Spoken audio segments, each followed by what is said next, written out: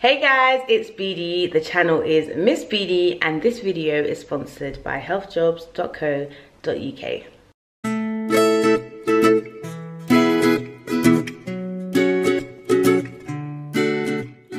Okay, so in this video, I am going to quickly talk about how I got into optometry school. Now, I'm from the UK, I live in England, and so this process is going to be about how to get into optometry school in England, because I know it's different in different countries and different places and stuff, but this is for how it works in the UK. Okay. All right, so a question I get asked a lot is what A-levels I took in order to apply for optometry and by UCAS. I did optometry, no I didn't. I did biology, chemistry, maths and English language at AS, and then I dropped maths. So for A2, I just did biology, chemistry and English language. Usually they're gonna ask you for 2 science subjects. That could be biology, chemistry or physics. And then I just did English language because it was, you know what I mean, like a bit of English lang. And then when I went for my interview, actually, the woman was like, she was kind of happy I had English language because it kind of helped when it came to essay writing, dissertations, that kind of thing. But like, don't do English if you don't like English. Like, it's really not that deep, do you know what I mean? In terms of entry requirements and stuff like that, I've looked through a couple of websites and usually they're going to be AAA or AAB, but it depends on where it is you're trying to go. Manchester, for example, is AAB with the A's being in the science subject. So in my A2, at the end of A-level, I ended up getting AAB, and that was A's in biology and chemistry and then a B in English language, which I'm still kind of salty about, I'm not going to lie, but we move. So when you're applying for UCAS and things, you get 5 choices. You pick the 5 universities that you want to apply to.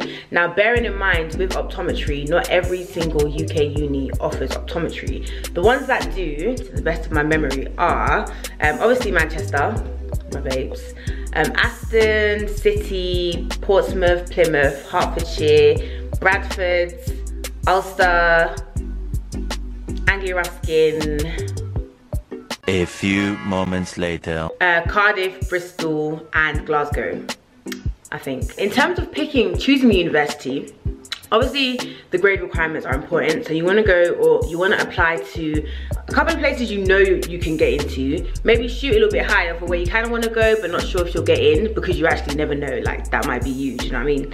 And then somewhere where it's like, don't really want to go here, but if worst comes to worst, then I'll firm it and I'll go there, yeah? When considering where you want to go, please bear in mind the city itself, because obviously you want to go there because of the course, like you know what the course is like and you're going to do your research about it and stuff. But bear in mind you are going to be in that city for 3 years, because the BSc in optometry is 3 years.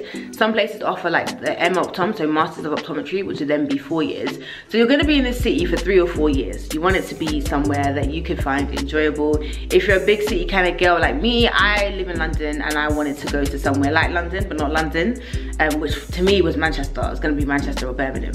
So if you kind of want city life, then cool, go to one of them. If you want something a bit quieter, then cool, go somewhere else. But just think about the fact that you're going to be living in this city, and uni is Monday to Friday, do you know what I mean? Like, you're still going to have to live life on the weekends and whatnot.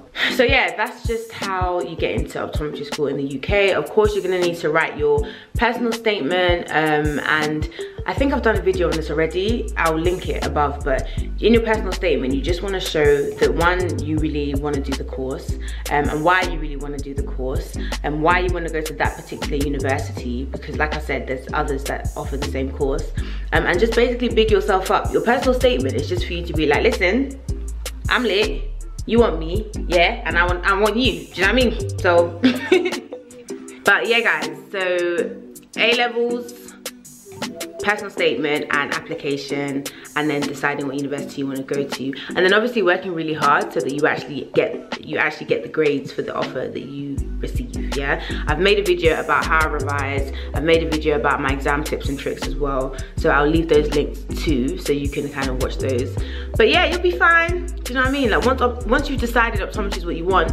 Oh, also, see if you can get some work experience as well. That's always, I mean, I didn't have any of this, but that's always nice to say that you've had, and it also lets you know if that's what you want to do, because you might do a day of work experience at an optician's and be like, that ain't it, y'all, you know? So yeah, I would say do some work experience if you can, and if you do, mention it in your personal statement as well. So yeah, I feel like this video has kind of been all over the shop, but you know what I mean. Yeah, A-levels, UCAS application, personal statement, picking a uni, getting your grades and going to uni. Yeah, so that's my video on how I got into optometry school, and I hope that if this is what you want, then you get into optometry school as well. I've got more videos about this sort of topic, so like I said, I'll leave them linked down below. Any questions, any comments, then let me know. If not, I'll see you in my next video.